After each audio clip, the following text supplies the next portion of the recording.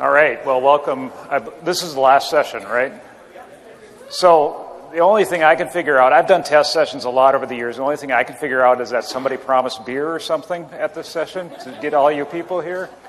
It's great to see you, first of all. I mean, seriously, I've done test sessions where it's been pretty small. So this is great to see this amount of interest in this topic, and hopefully we'll get you some information that can help you. But we also want to have some time to get some feedback, too, from all of you and some of the things that you need from us, because I think we're clear that there's probably some gaps and some unknowns in the ecosystem with testing. So I'm Dave Frosley, and Joris is here as well. We're talking about testing principles as well as some features and strategies for testing in the ecosystem. Pretty straightforward agenda. So a little bit of background. I've been involved in test at Microsoft for a number of years, specifically with Dynamics. I've been in a variety of roles with the company, but probably more than any other role in the 15 years I've been here, I've had a title of test architect and have led some tools teams as well. So I've been around this topic quite a bit. It kind of drew Joris and I together a few years back when he was in the partner ecosystem and working on dev tools. We kind of connected up and looked at some things a few years ago. So that's a little bit about ourselves. What I'm going to focus on for the first part here is really the principles that we used internally for the AX7 release cycle. We changed how we approach automated testing quite a bit with that release, and we actually had some really nice success with the changes in process and testability tools that are in the product right now. So I'm going to walk through some things. All this stuff is in blog posts that I've written about, so it's all out there. These slides are 3-4 years old in general, so they've been pretty stable over time. These are the things that we've been following internally with our practices throughout the release. And I guess one other thing I'll mention is that before the AX7 timeframe, I was primarily working on more of the platform and tooling side of the Dynamics development efforts. The last few years I've been on the app side, which has really, I think, been beneficial to help really drive these principles into the organization. So the first thing I want to talk about is a balanced approach to validation. And this isn't actually specifically talking about automation. It's really about validation in general. And this matrix has been around for many years. Brian Merrick is kind of a leader in the agile software world, especially on the test side. He was the one who first came up with this matrix. And you can see there's a simple two-dimensional set of quadrants that have two areas to think about. So on the horizontal, you're doing one of two things, and several things in between related to your validation. You're either supporting your engineering efforts, which is helping move the product forward with confidence, but then there's another part of it that's about critiquing the product and making sure the customer is getting what the customer expected. So you can think about it a little bit like requirements and the design process and development process. And then there's kind of a terminology thing. You either have technology-facing terminology in your test, or you have customer-facing terminology in your test. And the thing that's important about this quadrant view is to point out that there's not one thing that solves every testing need that you want to accomplish. And that's something that we struggle with a lot of times. It's like, well, if I just had some end-to-end tests that verify customer requirements, we could use it all through the engineering process. We could do everything with that. We could test performance with it, because there's a performance session before this, I understand. It just doesn't work that well. You need to have this balanced approach. You need humans in the loop at times. You need automation at other times. So I'll give you some examples. So first of all, what we normally think about validation is in the upper right. It's customer-facing, and it's critiquing the product. And I have some examples in there. It's really focused on meeting the requirements, meeting the business requirements, meeting the user requirements for the product. And exploratory test sessions is something I'll throw out there, is something that's important. That's not a regression technique. That's a technique to discover bugs. You're going to find a lot more bugs through exploratory testing than you are going to via regression testing. A lot of times, the best way to do this is with a human. Humans see a lot more than a machine's ever going to see from an automation perspective. So having people go and touch the product and use the product and make sure the answers are right throughout is really valuable. We go to the other extreme, where we're supporting engineering and technology facing, then you're really talking about unit and component tests. And this is where automation needs to happen. This is the top priority from an automation perspective, and we'll hammer on that a little bit more as we go. It's technology facing in that the terminology of the test is classes and methods and things like that. And it's really meant to support engineering so that as you're developing, you can run these granular tests over and over again to make sure that you're not introducing failures in the system. The optimal scenario is when you're doing test-driven development. You write your unit test before your implementation, and you're working from that level of confidence. You're always green from a red-green refactor perspective. You can always end the day at a green state, and you know where you are when you start the next day. So those are kind of the two obvious extremes.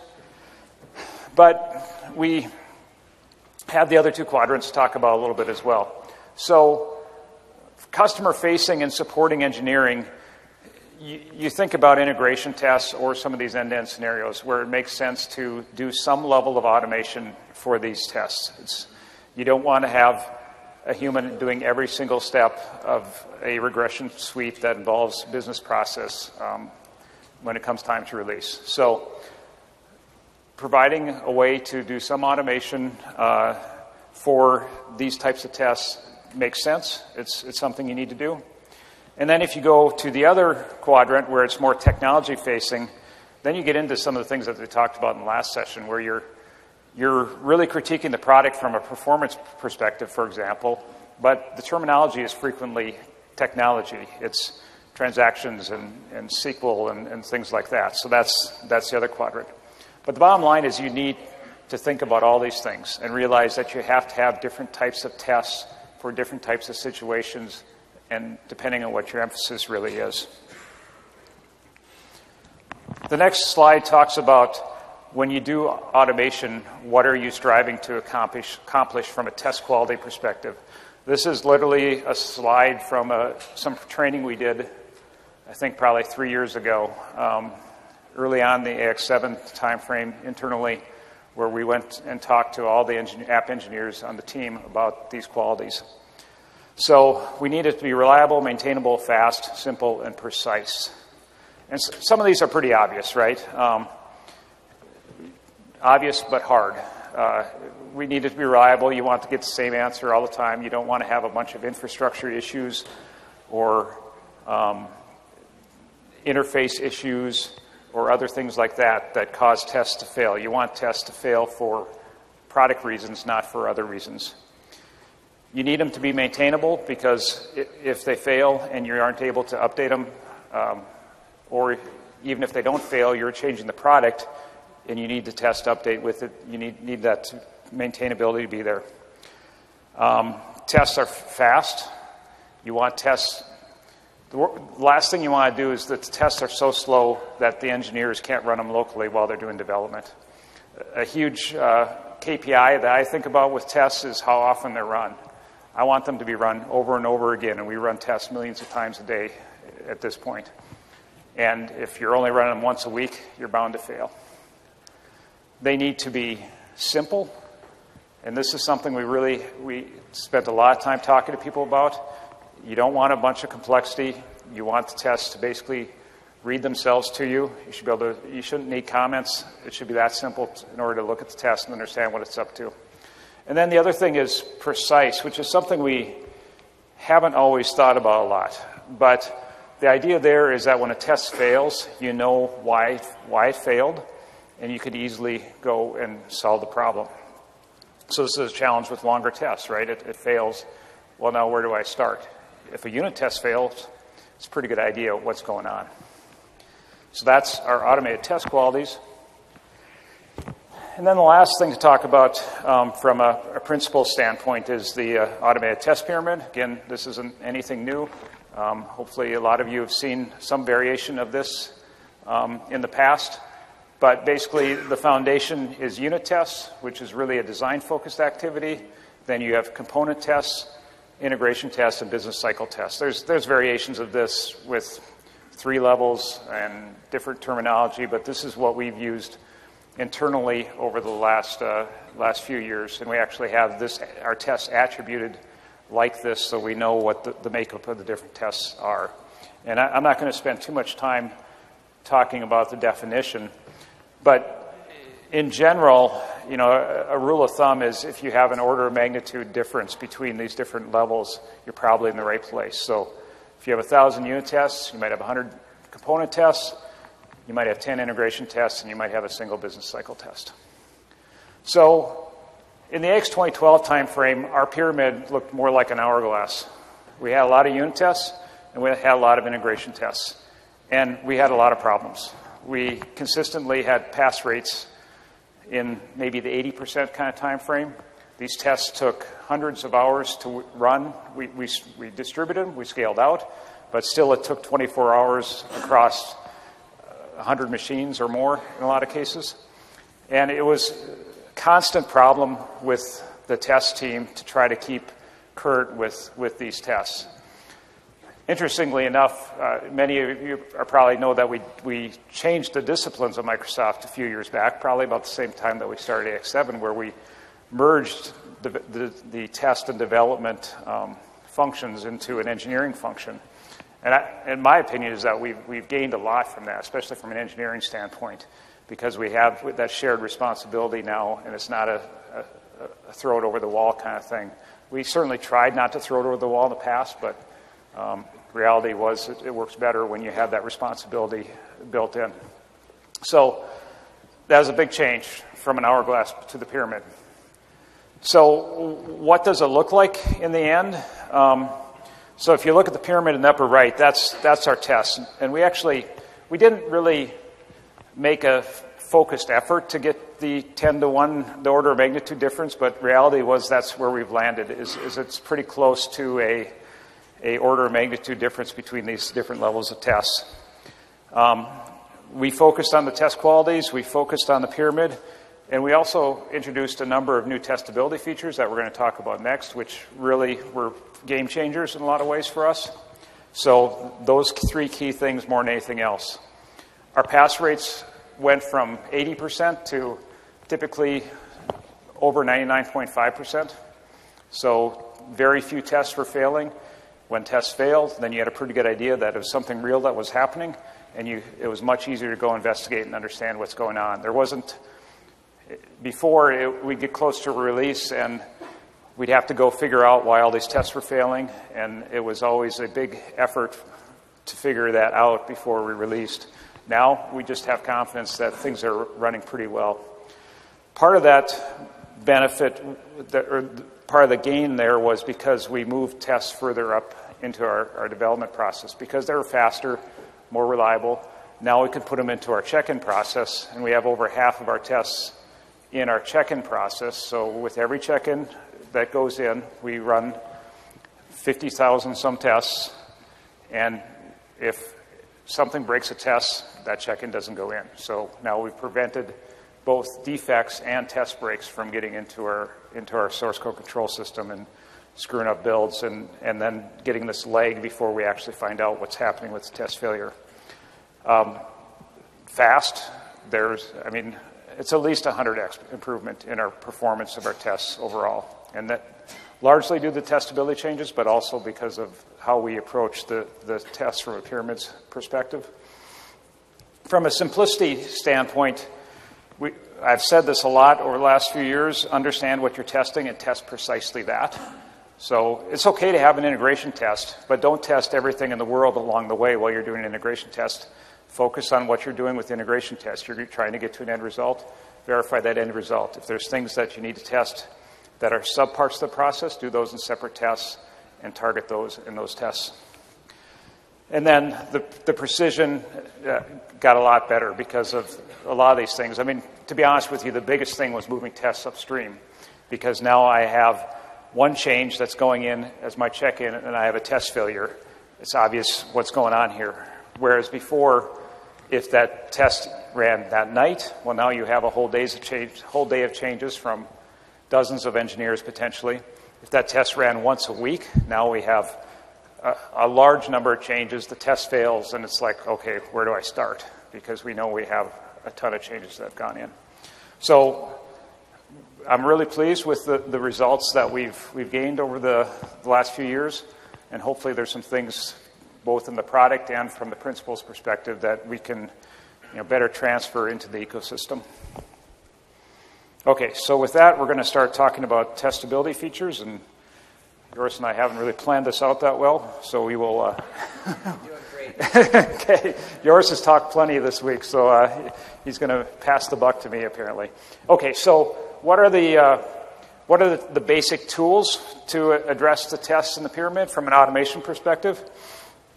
So at the unit component level, it's all about SysTest. And if you guys don't know what the SysTest framework is, how many know about what the SysTest framework is? Most, but not all. Okay, so SysTest is a unit test framework that's in our X++ tool set. It's been there since, I think, AX4. It's a test harness like NUnit or JUnit or all those typical unit type test things that provide basic functionality to a test harness for you to write your tests from a code perspective. But the great thing with AX7 is that now it integrates very nicely into Visual Studio, and it looks like any other test. And that was enabled by some Visual Studio changes. Visual Studio used to have a test framework called MS Test, and that was what you used. They've rewritten that over the last few years to be a pluggable test harness. So in Visual Studio now you can run NUnit tests and other types of tests, including SysTest tests, right natively into the Visual Studio environment, and you also can run them in an automated fashion with the nightly builds, and yours is going to show some of that later. As you move up into the pyramid, you get into the opportunity to use Task Recorder for creating your tests. And Task Recorder, you've used it for other things, business process creation and the like. You also have the ability with Task Recorder to import the task recording into Visual Studio and create an X++ SysTest if you choose. I think maybe the previous session talked a little bit about also creating C# tests from that. We'll talk a little bit about the difference between those types of tests in a bit. But our tests internally are almost all X++ based at this point, which was a bit of a controversial thing at the time. In AX 2012, the test team wrote most of our tests in C#, and they're kind of what I'd call an outside-in test. They worked through the actual user interface, not quite at the UI level, but right under the covers. So a lot of our challenges from a performance standpoint were because those tests, whenever you have a test that interacts strictly through the UI, it's fraught with problems. That's just the way it's always been. Tools are better today than they have been, but it's still a bit of a challenge. So SysTest and Task Recorder tests, although we're going to talk mostly about Task Recorder tests being generated into SysTest tests. So the improved testability comes from a couple key things. And the fundamental thing that enabled it was our architectural change. So it's kind of a real simplified view of the architecture. This is, again, another real old slide, or content on the slide. So in AX 2012, from a UI perspective, we had the idea of a logical control, but that logical control was running on the client because we had a rich client. So you had a physical control sitting on top of the logical control running on the client, interacted with the server. Well, with the move to HTML and a web-based client, we moved that logical control onto the server. And now all you're left with on the client is this physical control. And what that enabled us to do is to create form-based tests that can run on the server. So they're not running through the UI at all, but it's interacting with the logical control. So you're exercising the UI just like it was coming through the wire from client to the server. You don't see anything, which was a concern from folks that we weren't going to see what's going on at the test, so how are we going to debug that? That concern went away pretty quickly. And we really liked the idea, and especially when we moved test engineering together, everything's written in the same technology now in X++, and that was another enabler for us to improve our testing situation. So that was a big step forward, and the thing that we did to make that even easier is we introduced this idea of a form adapter. And some of you, I know who are writing some tests, have seen the form adapters. And all the form adapters are a set of strongly typed APIs for you to interact with the UI. So you can kind of navigate from an API perspective to interact with the forms. And I'll give you an example in a slide what that looks like. The other thing that we did, which was a pretty low-level change, and it was enabled by the fact that we have tests running in X++, is that we have automated data rollback on all of our tests, and it's nested. And we'll talk about this a little bit more in a couple slides. But one of the big challenges you have with when you run a large volume of tests is debris left behind from one test to the next test. And if it's up to the test author to make sure things are in a clean state, it doesn't always work that well. There's coding errors, there's exceptions that get thrown in the test where things don't get rolled back properly, and then pretty soon you have a corrupt environment that your fixture, your test fixture is now corrupt, and you might have a whole bunch of tests that are going to fail. So the automatic rollback, which is baked into the SysTest framework, ensures that you're back to the state that you started with before the test began, and then you can go forward with confidence. So the way form adapters work, it's generated code. So you have to specify a model that you want to generate your form adapters into. And it's actually the opposite. You specify in the model that you want the form adapters to reside in, you tell them which product model you want to generate into. It's a little bit backwards. It's just the best approach we could take to implement it ultimately. But this is something you're going to have to do. This is documented out in the wiki. So if you create new forms and you want to use form adapters, we ship the form adapters out of that we use internally that are mapped to our forms. Those are all shipped. Those are all available. But if you have additional forms as part of your solution or implementation, you're going to have to take this step. But when you take this step, you can write code like this.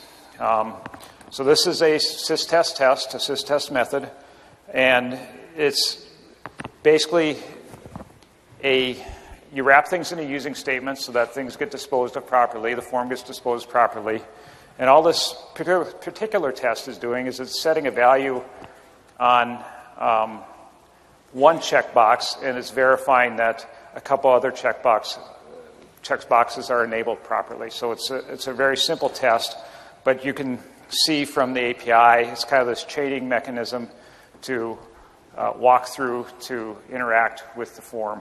This probably isn't, this isn't a super high value test. The other thing we looked at a lot was what's the value of the test. Form logic is usually pretty simple. It's not your top priority. Business logic is much more important. But it's just an example to show you how form adapters can be used. And Dave, I just wanted to add, I think this is code you can write. These are the kind of tests that you can write. But this is also the sort of code that the task recording will generate, right? So when you go through a task recording, and you can import the task recording in Visual Studio, it'll be more elaborate than this, obviously, but this is the kind of code that gets generated, right? So it's perfectly fine to do these types of tests, and we create some of these manually as well. But obviously, it's a lot of code, right, if you want to do something a bit more complex. But this is exactly what the task recording will generate for you if you use that feature. Mm-hmm. Yep. Okay, so the data rollback, it's SQL technology, not X++ technology. We've had similar functionalities that we've used internally in the past that have been based on X++. But this is using SQL save points and basically rolling things back as you go. So it's very robust from that perspective. And then it's also nested. So if you do some things from a test suite to a class to a method from a setup perspective, and even the method itself, it's going to roll back incrementally. So we have a sequence eye chart on the next slide to give you an idea. But the whole point here is that as you go from, if you look at the one on the right, where you have the swim lanes of suite test class 1 and test class 2, it just shows you from a sequence standpoint how it's nesting those different levels and rolling things back as you go from a database perspective. So another thing that we enabled from a testability standpoint is the support for role-based testing. And this is an example of that. Basically, you specify the role in an attribute like you see in the top, and there's two different examples here, two different roles that are named. You don't have to do anything in your test method if you want to use just one role in the test method, which is the typical thing that you would do. You just specify this attribute, and by default, the test will execute in that role. But you also have the example in the code here that you can change the security context within a test method from one to the other, just again with the using statement and wrapping things up like that so things get disposed of properly.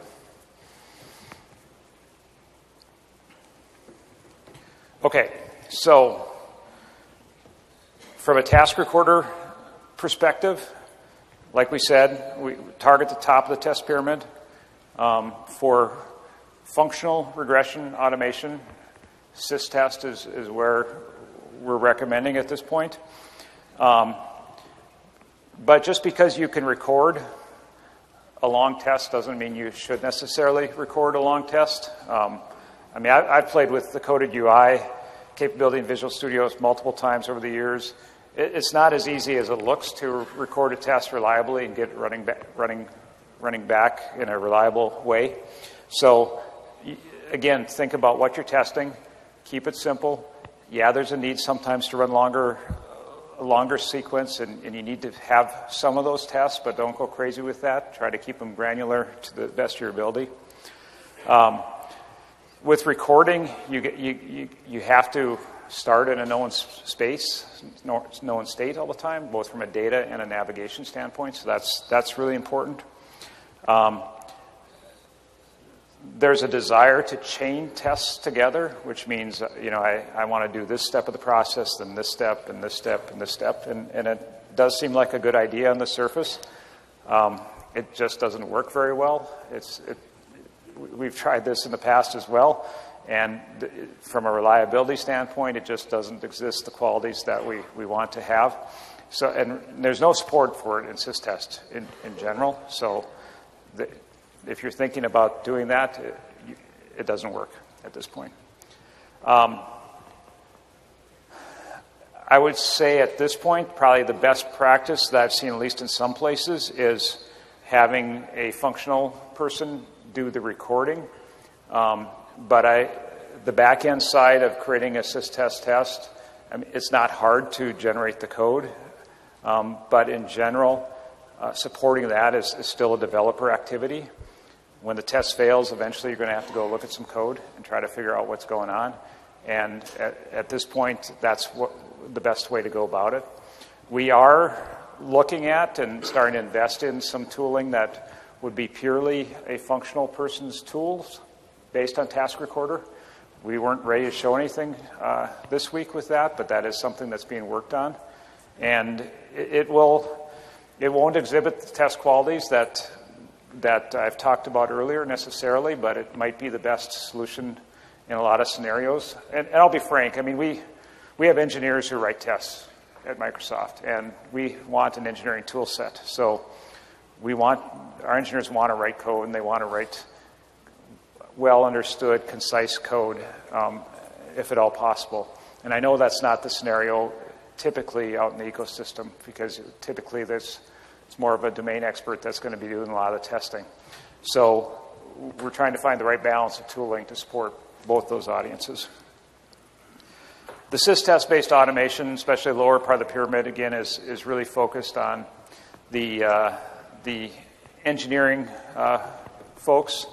And the great thing that we have going forward with extensions is that that's a much more testable solution than overlayering is. So as you're developing extensions, both for ISV products and for implementations, there's a great opportunity moving forward to create tests for those that are truly more unit tests.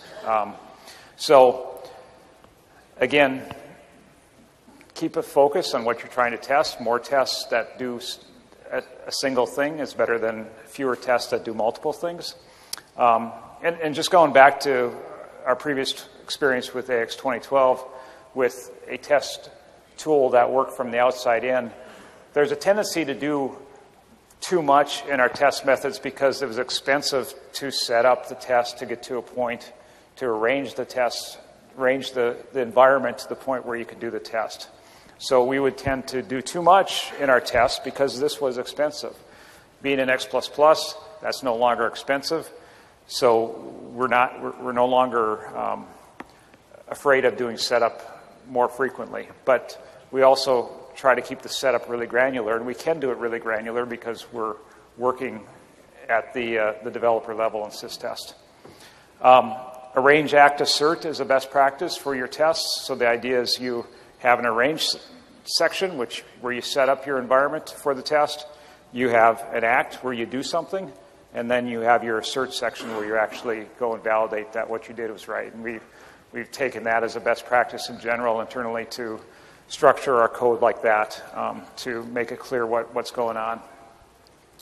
You can set your data up at the test class level. That's probably the ultimate place to do it for a set of tests. So if you have put your tests that have common needs into a class, use the class level setup. Teardown you really don't have to worry about because of the data rollback. But you set tests at the class level, and then as the methods run, even if they may be changing some things, it's going to be rolled back to that state of the class setup as you go.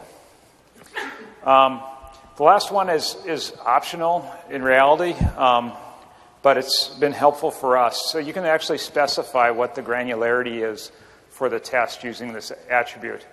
And there's two things you can do with that. One, within Visual Studio, you can filter or arrange your tests based on traits, and traits are basically just attributes, and granularity is one of those attributes that you can filter on. So you can say, if I want to run my unit tests, I know which ones they are. And then the second part is just to see if you're building a pyramid or an hourglass or an upside down pyramid or exactly what you're doing, which is just helpful from an information perspective.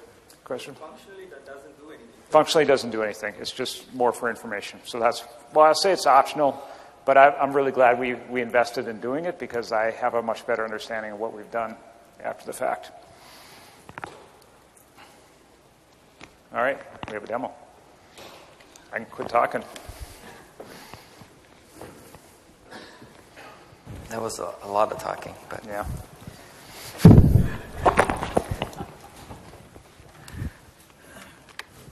All right. So I have oh, that's not good. I have 1 minute left to do my demo. For those of you who were in sessions prior, you've seen this. This is not going to work. I might as well just show something else and let this thing restart now. Let me just close it and let it go. Well, it's been a good conference, everybody. That's just great. I assume it's still going to restart. Right? I'll demo the other thing first. Can I just push this through and just say restart? There we go. I hope the update's not going to mess up like the machine or something, because that never happens.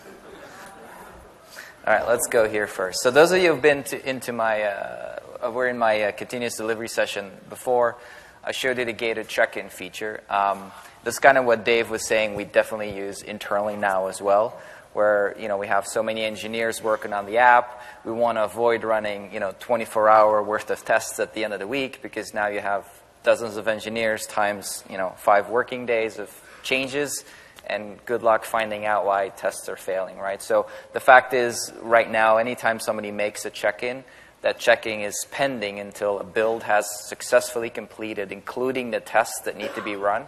And only then, if it's successful, will the checking be allowed into the source control. And at least that way we know exactly what changed. So if a test fails, we know that. And I'll show you how this is relevant here. I'll get to your question.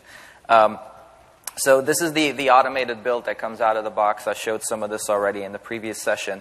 But essentially, on this one, this is a code base. I have essentially 6 tests, right? So this, Dave was talking about this as well, because of some of the changes made in Visual Studio, as well as the fact that our X++ language is now pure .NET language, we have a lot of these integrations with the Visual Studio tooling that we get for free. And this is one of those examples where the unit tests run as part of the build, and all these fancy reporting things just shine through, and we get all of that. So this is one of those examples. It says here I had 6 tests. They all passed. No fail tests. You see with the fail tests there, it actually has a new one existing. So if you have a continuous build or a nightly build or something like that, if there's a test that's never failed before, it'll show up here. It says there's one test that started failing now, or you got 5 that have been failing for a while. And you get all these little cool stats. And actually, if I go to the detailed report, and by default, it actually filter on failed. So I'm going to show all the unit tests. All right, and you actually see here, you actually see here for all these tests, these 6 that I have, you see there's a column that says failing since and failing build. So you can kind of keep track of when did this start happening, so that if you do have continuous integration without gated check-in, you can start seeing, okay, this started failing, on build number whatever, and you can start going back to see what changed in that build and those types of things. So these are all fancy features that we're getting for free these days. So the other feature, I actually do have another dev box, but let's see if this thing can connect again. I have another dev box, but I don't have the unit tests on there, so hopefully this is back up. If not, I can switch to that. Yeah, there you go. Probably be slow now. Yours, the one question I had is continuous delivery. Are you talking about builds and stuff, or are you talking about your sessions? Because it seems like you've been continuously delivering sessions for the last 3 days. After 3 days of presentations, it's just all kind of one big thing to me now. Yeah. All right. Just wasn't sure. Okay, this is not connecting, so let me switch to the OLM while we look. So this does have 1 unit test, and it's utterly not interesting, but at least we can move on. So in Visual Studio, you have this Test Explorer, right? So as soon as you start adding unit tests in your X++ code, this thing will continually refresh. So as you start, compiling and writing code, your tests will start showing up here as well. So again, this is standard Visual Studio for those of you who work with that. And you can actually see here, there's like just one little unit test. This, I think, is the example I used in the other session. But the unit tests start showing up here, and you can run them at any time. So that kind of goes back to the point that Dave was making about making them reliable, fast. You should be able to run them over and over again without things failing. Since we have that automatic rollback, that should not be an issue, right? Because, before, let's say you do something with a customer, and the customer has a credit limit. Maybe after a while of doing many, many, many tests, that customer starts hitting their credit limit, and now all your tests are failing. So obviously the rollback is a big piece of that, and you want them to be fast, right? You want this developer to continue. Maybe you wrote this stuff. He needs to make a change to it. He probably wants to run these tests. You should not have to worry. I mean, the code should make sense. Naming conventions are important. I think there's a lot of literature out there in general about naming conventions for tests, so take a look at those things as well.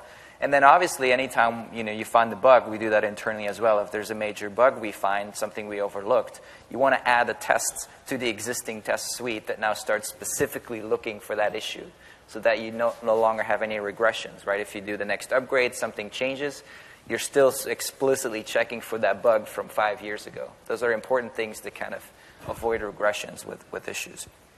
So in this case, I think if I, let me just try one more time to see if the other guy connects or not. If not, I'll just run this one. It's just not as interesting. No, I guess not. So let me just compile this one. So in general, these tests, just from a, yeah, that's the one. From a setup perspective, they typically are separated in their own model, in their own package, because that's the type of thing that's internal. You don't deploy that to production. You don't ship it to your customer, those types of things. So you want to separate those out. So I run the build here, and then now I can just... there's a couple of ways you can just run all. I can run selected tests. There's also a feature to say debug selected tests, right? So if you do end up with a failure, you have no idea. Just set a couple of breakpoints, and you can debug the test as it runs. Those things all exist. And it'll start actually sorting this in failed and completed as well. So this is a simple example. I have one unit test, but maybe you have a couple dozen for something large that you've been building. You're trying to fix code. You run all the tests, 5 fail. Figure it out, fix it. You just run the failed ones again to kind of continue your progress. That's also where the traits come into play that Dave was talking about. You can put the attributes on, and then you actually see it here. It says no traits 1. So I have one test that has no attributes. You can sort of start grouping and filtering these things if you're working with a lot of tests.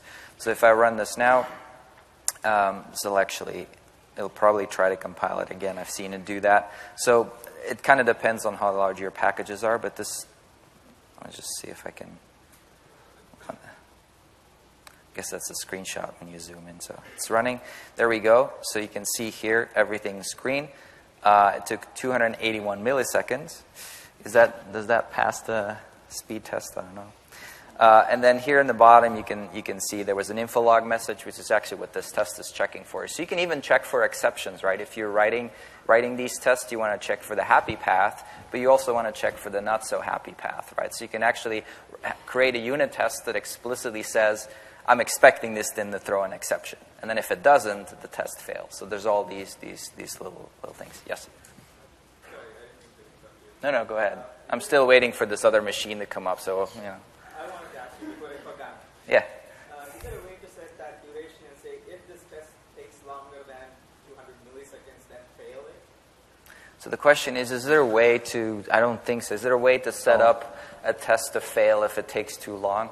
Not that I'm aware of. No, we don't have there's nothing built in with that. I mean, so one of the things we've done periodically internally is we go through a test hygiene phase where we'll look for long-running tests and things like that because we track all that information and we'll go and clean those tests up. But no, I don't mean that the test has failed, but let's say we are testing for performance. Let's say the method takes more than 300 milliseconds to run. Then we would consider it a failure, although the return value may be correct.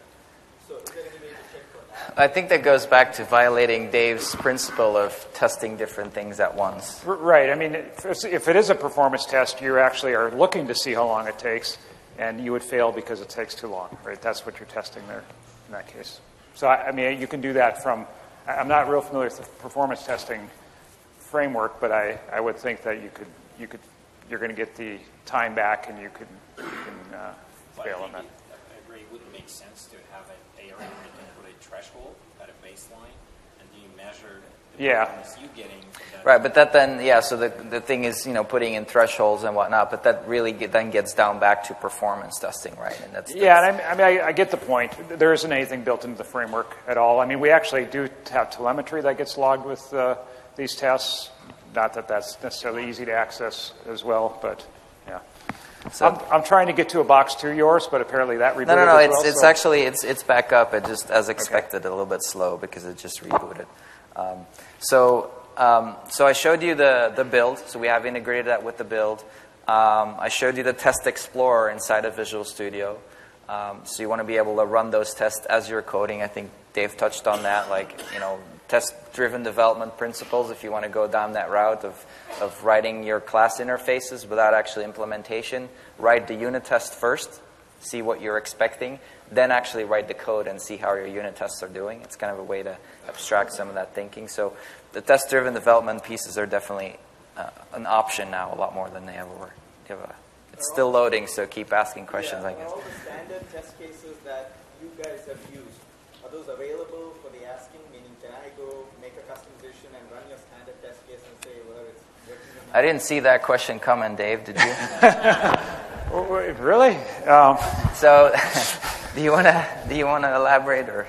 Yeah. So this has been an ongoing request. As you can see, we have a lot of tests. Well, I guess we probably want to repeat. So the question that we're joking about is, So the question was, are the tests that we have from Microsoft available for the ecosystem? And no, is the short answer. Well, so the tests the tests bring along more than just the tests themselves. We have some internal helper classes which we would need to productize in order to make sure that they're valuable for you and you can understand what they do. I don't know that foisting 100,000 tests on the ecosystem is really going to help in the end, because at some point they fail and you're going to have to understand what's going on. And then the third thing is, I think going forward with extensions, that our goal is to be less and less concerned about what's, the Microsoft piece should just work, because what you're doing is additive, not replacing functionality. We do need to do a better job of getting some examples out there for you. I definitely, we agree on that. And also, other needs will open up for more questions. We got plenty of time left here, and we don't have too much more to go through. But start thinking about now, what would you like to see to get more help to enable you to move forward with testing in an easier fashion? So keep that queued up from a question perspective. Got one over there, too. So a small question. The test manager in Visual Studio, will it post their test cases created with systest and convert it to test guide? So the question is, so the Test Explorer I'm showing, will it show both the unit tests you wrote manually as well as the task recorder test? The answer is yes. Because ultimately, the unit test code that you have, the task recorder import will essentially generate that code. So you'll have the code. So from a code perspective, they're the same. They're just created differently. And basically, if Microsoft doesn't ship those internal helper classes, right? Let's say we as a partner, we create our own library with, let's say, 5,000 test cases. Is it possible to manage it in Test Explorer? So without any extra functionality, extra helper classes? I would say the answer is yes, but I'm not sure that I understand the question.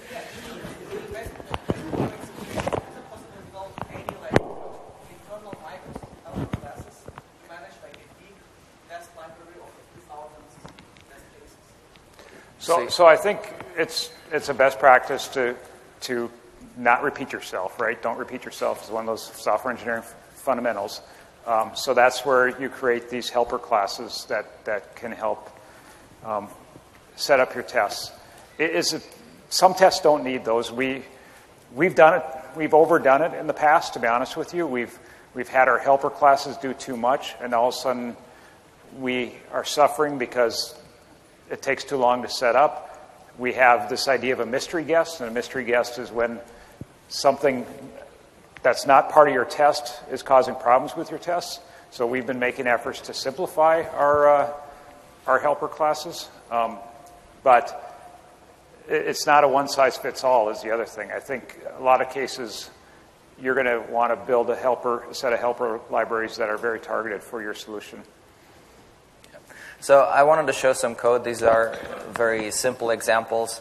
So essentially the way the unit test is structured, you have one suite class, which is essentially kind of grouping, and then you have test classes with test methods that do the actual testing. So as Dave said, the rollbacks, so in each step that gets executed, so first the suite starts, there's a setup method, which you see here.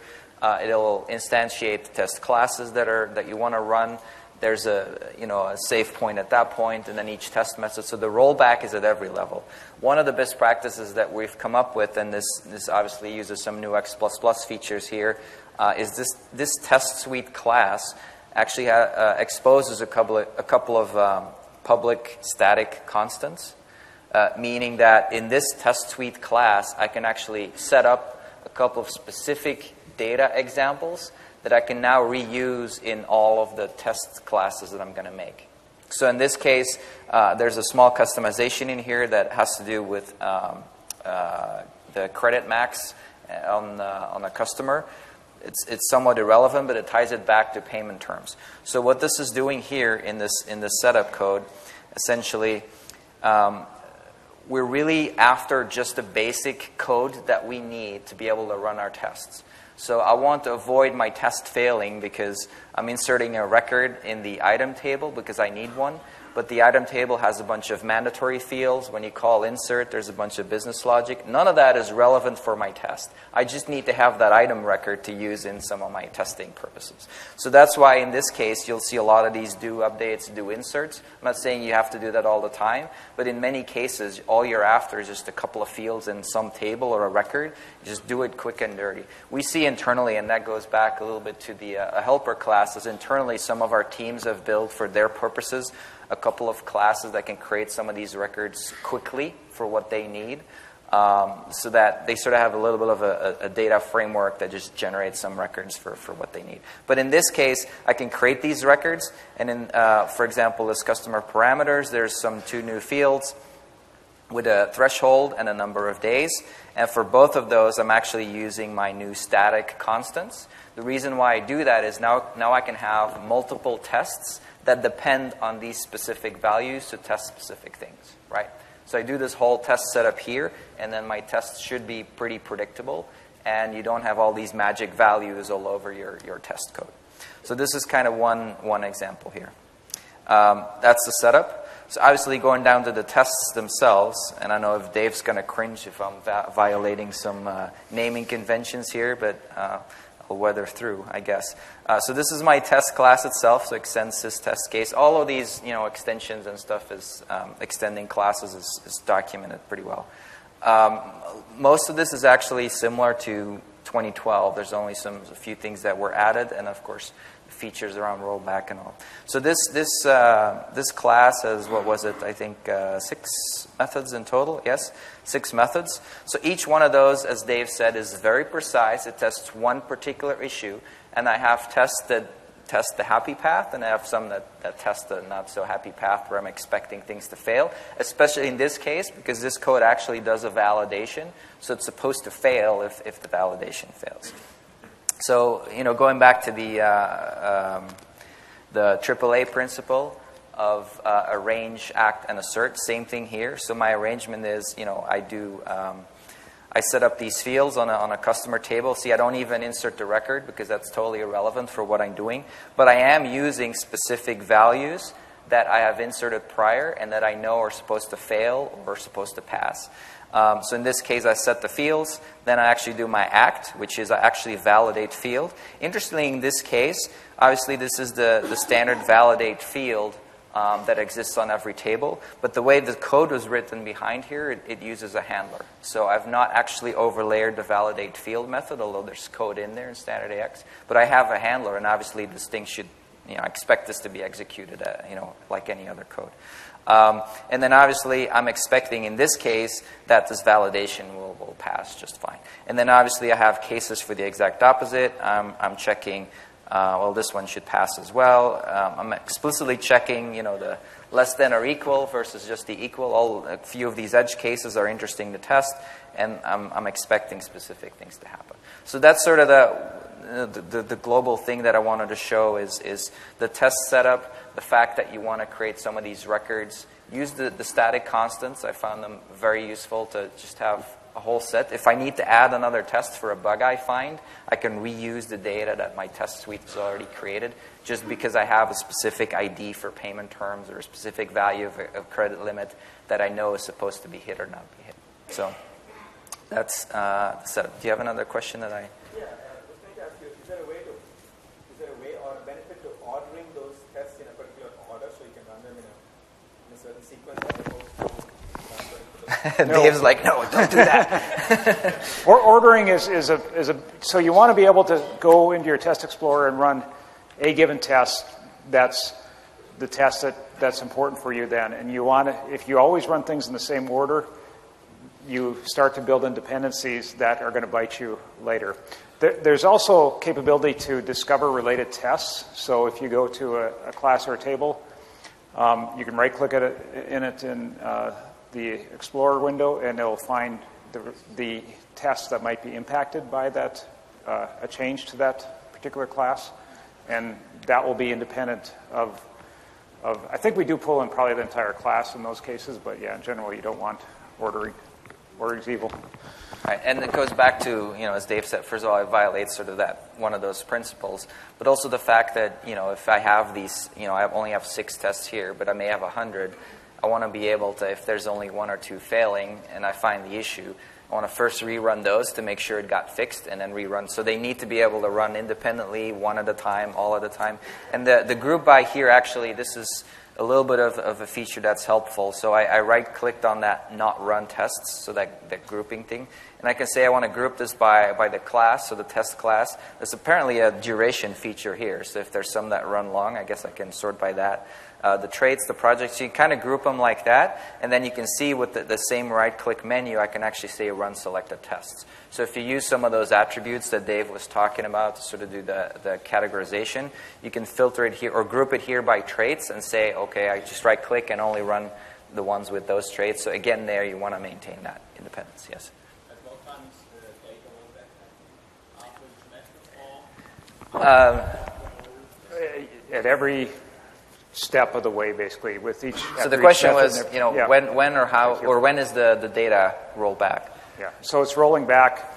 It's you get a snapshot when you start your test suite. You get a snapshot when you go do your class setup. You get a. 5 test methods. For each of them, I have the same data to start. So you get a save point after your class setup, and then your method will run. And after that method, it snaps back to your class setup. Another method runs back to your class setup and on down the line. Which is another good reason that, maybe from a performance perspective, since I do a lot of the setup on my suite level, all the test classes within that suite, it's not going to have to reinsert all the records all the time. It's just only the changes that potentially those tests make will be rolled back, right? Yes, sir. The rollback happens as we see we do insert at times. You see that you don't want to insert all the side cables which are relevant for my particular testing. Right. However, when we roll back, if I'm doing the actual insert rather than doing the rule insert, it's going to insert a couple of other cables. To get a rollback as part of the framework, is it going to roll back all the other cables or only the cable? No. It's at a SQL level, right? So it's really just before it executes the method, it does a SQL save point. So whatever you do to the database, you can drop all the tables if you want, I guess. But at the end, it's going to put them all back. Yeah, so a challenge can be is if you're debugging something and you're trying to look to see what's actually happening in the database, and every time the test gets done, the database is back at its known state. That can be sometimes challenging. So there is a way to disable that. It's an attribute that you can put on the class that will tell you, say, don't roll back, and that you can at least temporarily do that to debug it. Marianne? I'm wondering, when you talked about this wonderful tool of being able to use the task recorder to bring in the tests, do you then also have to put in your own assert statements? Is everything completely done? That's a good question. So the question was, if you use the task recording, it generates a lot of this code, but where do these asserts come from, right? How do you have to add them manual or not? So the answer to that is you can, and in many cases you may have to. But the task recording actually, and it's just, I would say I would demo it, but the system's so slow right now. I have a demo if we want. We can, yeah, and we'll probably end up here, with having some time. I just made one of these tests fail on purpose. I just kind of wanted to show, and it doesn't. Oh, there we go. There's the build. But with the task recording, and Dave will show that. But you have, while you're recording, you have a couple of features that you can do. Yeah, I'm actually not going to show the recording, but you can do that during the recording. But you also can go and add a method after the fact that maybe goes against the database instead of the UI to verify that your change is there. So. Okay. I'm running these tests. Also, hoping, Dave, you're going to show us exactly how you import that task recording. And Okay. do the task recording in Visual Studio. You do the task recording in the app itself. So. You don't run the app from Visual Studio? You don't have. No, you can run it on any. Task recorder is a feature of the product.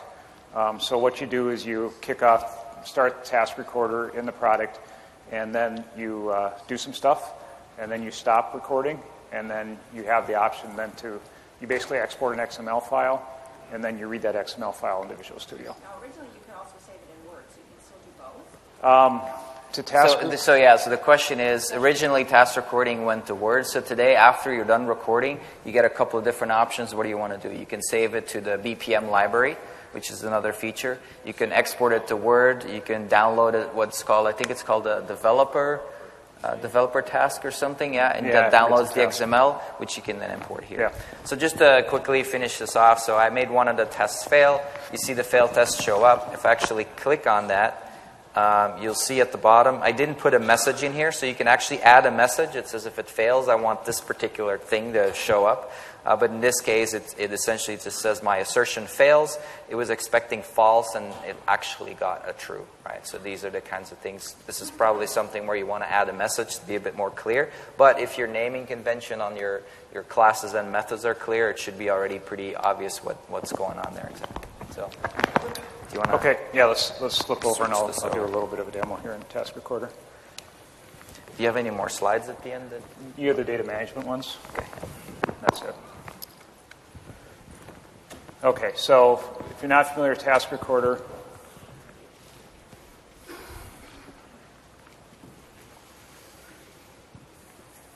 oh, this is where the AV guy said you have to change your resolution. well, I think it was just to get rid of the windows, but maybe not.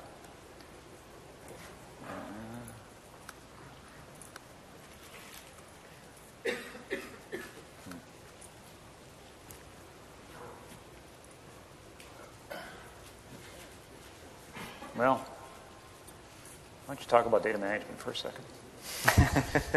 Well, yeah, but I need the screen back. So. All right, we'll see. We'll see if let's continue, and we'll see if we can get maybe at the end of the change demo. my resolution here and make our life better. Sorry about that. All right.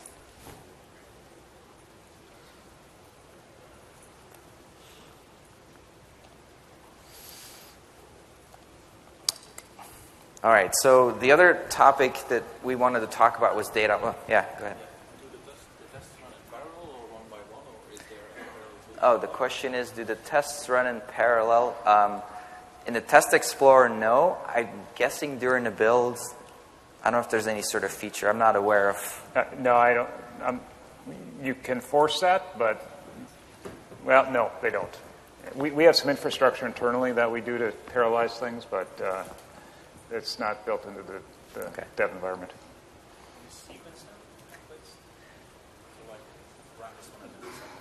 Right, no, so the question is, can we sequence them? So no, I mean, that would violate the principles. Yeah, exactly.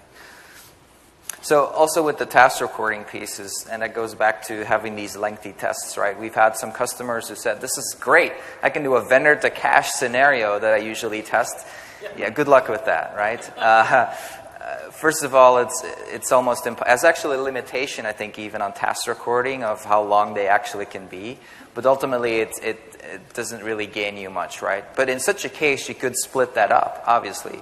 You could have a test that creates a vendor. Maybe there's some things you've customized or something you want to test there. You could have one that creates a sales order. But then it comes back, and it's a perfect segue, that comes then back to your data management, right? And that's typically where people want to do these end-to-end scenarios, because you need a vendor created. Maybe you explicitly need one that has had no transactions before to be able to do your test cleanly.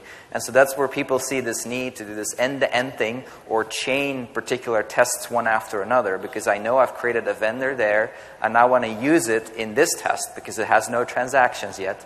But then it's like, how do I get the vendor number over? And I mean, it becomes this convoluted.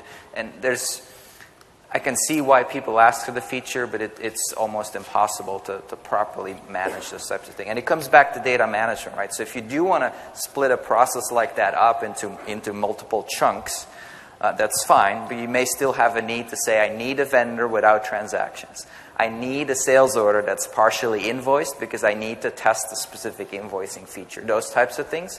And that's where the data management piece comes into play. So the unit tests are easy enough in the data management. I showed you the fact that the test suite created some really, very basic records, doing do inserts, only putting a couple of fields in there. And they're small enough, typically that they can do that. That's perfectly fine. And then, the isolated mode and the rollback. with the integrated testing and the task recording test, that's where you get into that. And that's where you need a proper data set, right? Internally, we do a lot of testing on the demo database. A lot of our tests are based purely on that because we know the state of that database. Our automated build process that we provide out of the box has a feature to restore a database at the beginning of the build, right? That's exactly the purpose. You want to, even if you do some sort of a rollback, you want to have a known state before you get started. Some people that I've been talking to were trying to take that to the extreme and said, well, since we're using data management features out of AX, we have all these template files we filled in, we have our configuration stored in LCS. We want to now put all of that together and have our build process. We restore a blank database, we run all our data imports, and you can guess kind of what happens at that point. The build is running for hours. It fails regularly. We have some person who just changed the template and putting a wrong customer group and the whole import, those types. So please don't do that, right? There is something to be said for managing your data set that way, right? If you have a standard golden configuration that you're using for an implementation, that's probably a good idea to use exactly that one for your tests. The problem is during an implementation, that data just gets changed constantly. There's a change management process around that. And it's kind of opposite to what you need for the tests. The tests need to be very reliable. You need to know exactly what the data state is at the beginning so you can continue. So my advice to those people has been, I like the idea of having some sort of an automation that, if you manage your config files, if you manage Excel templates, all those things, and you manage them in LCS or maybe in VSDS, maybe you can create your own process. And these people have. They just put it inside the build. But if you created a process that starts with a blank database and imports all the data, great. Now take that database after you've validated and know it's correct and put that on the build VM. And from now on, you start using that for unit tests and the build VM can restore that. After a couple of weeks, you're doing more golden config. You're changing things. Maybe you need to adjust some of your tests to actually work properly with those config changes you've made. Okay, now you're ready to do that. Then you can run another blank database, import all your configs, and now start using that for tests. So that's kind of my advice around the data management. And this is a big topic, right? The data management is typically where people run into trouble, especially with task recording, because there's such a heavy dependency in AX in general, right? When you're going through the UI, going through the processes, everything is data-driven. So it's a big topic. I like the idea of leveraging LCS somehow, but I would encourage you to not mingle that in with your build or test processes, but leverage one on top of the other, not at the same time. That's exactly what the slide says. So we'll try one more attempt at this. Just a very quick overview go ahead. Yes, go ahead. That means that when you want to do an end-to-end test, creating a vendor, creating the order, receiving the order, invoicing the order, your recommendation would be to, in the standard old mass database, have a vendor sitting there without an order, have another vendor with one order sitting there, so you can do the receiving, have a vendor with a received order there, so you can do the invoicing. So you have multiple vendors for multiple steps. Right. So the question is, that what I just said is implying that for different kind of tests that you're going to do, that implies I probably want one vendor in my test database that has no transactions, because maybe that's what I want to test. I have a separate vendor that maybe has some partial invoice or whatnot. I may have another one that has received goods or those types of, essentially, and the answer is yes. I mean, if you look at what the unit tests do, that's what we've done, but it is very small and very isolated. And obviously, yes, when you're talking about a lot of task recordings, the data set becomes pretty large, and that's where the data management portion, I think people underestimate, just because of the fact that AX is so data-driven, and the fact that you want to make these tests repeatable. That yes, you probably want specific vendors or specific customers to handle specific scenarios you're testing for. Now with the rollback features, that does mean that you could probably use that same vendor for multiple tests, right? But you do want maybe different vendors and customers in different states just because you want to test for specific features. Okay. That works. All right, so task recorder is available from this the gear here up in the upper right. So you click on task recorder. Recording is ready. Return to main menu. No. I'm sorry, I was in process before. I just need to restart a new one. So create recording. I go do something. Start. Walk through my steps. Apparently, I don't have. Open the system admin and users or something. That there's always data in that one. Sorry, I obviously wasn't prepared for this. Here we go. All right, it did record it anyway and got the error. So when I'm done, you hit stop. Hold on for a second before you stop here. I want to show a couple of features there. Can you right-click on one of these fields, for example? Just right-click. Yeah. So once you're recording, you actually get an extra option in your right-click. So in AX, if you right-click, there's a couple of different options to look at the control name, those types of things. While you're recording, you get that extra menu called task recording. I don't know if you can see it, but it actually has four options here. There's a copy and a paste feature. There's a validate feature, and then there's an add info step. That means that while you're recording, you can actually put these extra things in there. The copy and paste feature really has to do with the fact that you may have, like when you save a record and you need to do something extra, you may need, I don't know, the ID number that was generated from a number sequence, whatever. Now, don't use this to start chaining all your stuff together, because that's what people have tried. But you may need this feature, so you can copy-paste. And if you do that, that means that the unit test that gets generated will actually take care of that thing. The other piece is the validate feature, and that kind of goes back to your earlier question around the asserts, whether you need to put those in manually. In most cases, you will want to do some of that, but this is a validation step that you can put in and will actually generate that as part of the generated code. And then the last thing was, what was it? Info step. Add an info Just step. add a comment. And that's really just if you're going through this or the functional consultant is recording it for you, they can put in an info step so that when you generate the code, it'll actually be flagged. And maybe it says, check something or put an assert here or whatnot. So it's just a feature to put a little a bookmark or a flag there. So I'm just going to hit stop here. One of the options here is save as developer recording. That's what you'd want to do. If you go to Visual Studio, and I apologize for the resolution here, probably doesn't get any better now. It does not. Nice. Actually, that we can zoom, right? Yeah, we can at least zoom the code. But if you go up here, Dynamics 365, trust me, add-ins, there's, I can't even read it, import task recording. And then you basically go out to that XML file, you import it, it'll create a new project and the like, and it'll create some code that looks like this. And one of the things you'll notice on a lot of these methods, there's a syscodegen attribute. So you can actually add a method that does not have this attribute, and if you update your task recording, use the same name for the class, it'll re-import, but it'll preserve any method that you added. So if you added something for a validation step or something like that, that's how you go about doing that.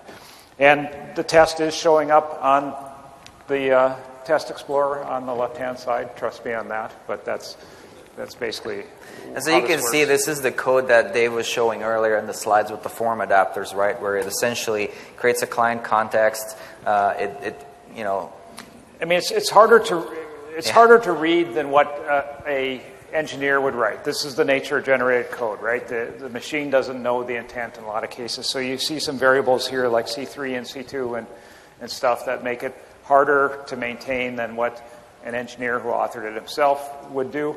But it's kind of that compromised middle ground. And the other thing here, which I guess this example, did I just zoom out or something? This example doesn't have, but if you have any, there's actually a method here called setup data. If during the task recording you typed in some values, like a description field or a quantity or something, those will actually, similar to the code that I wrote myself, they'll all get added as values in one setup method so that you can potentially change them from code, or you can manage them at least in a better place. Yeah, we need to go to Q&A here. And actually, if any of you have to bail, I think this is 4:30, but we can take some questions as a group since we ran a little long here, or we'll be here afterwards. But if you need to leave, go ahead. Yeah. One question on that SQL rollback for use for testing. Is that also available for debugging or for manual testing? Is it possible to implement it yourself? Or? No, it's only, I mean, this is something So the question was the SQL rollback features that we have, whether there's a way to use that when doing manual testing?